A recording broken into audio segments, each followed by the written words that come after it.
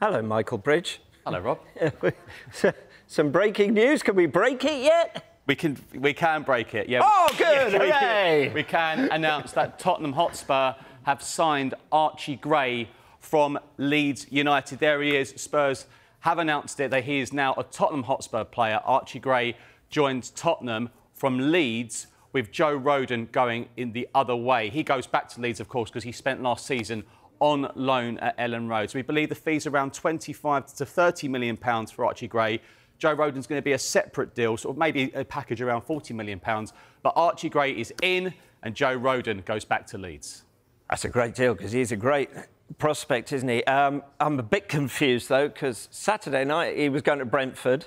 Did he just keep driving and end up in North London? What happened there? Well, he was travelling for a medical, but the terms between the two clubs couldn't get finalised. And in the end, the deal didn't get done.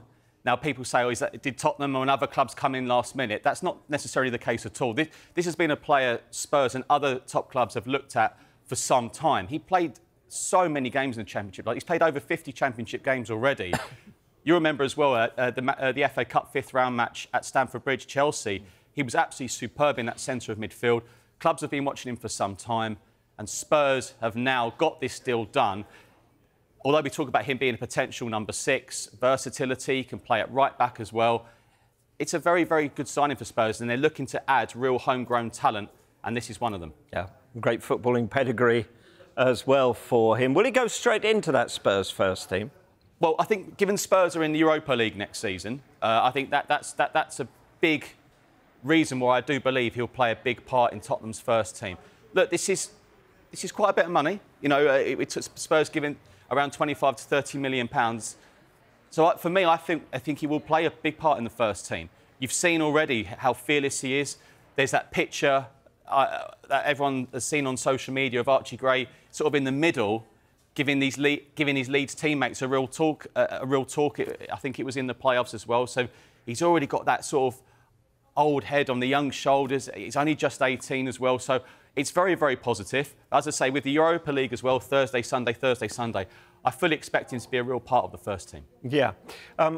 You said it's a lot of money, but is there more money to spend? What are their other transfer targets? I think looking at a versatile forward, someone who can play across the front line, that would be a priority for Spurs. That's the way Ange Postecoglou likes to play.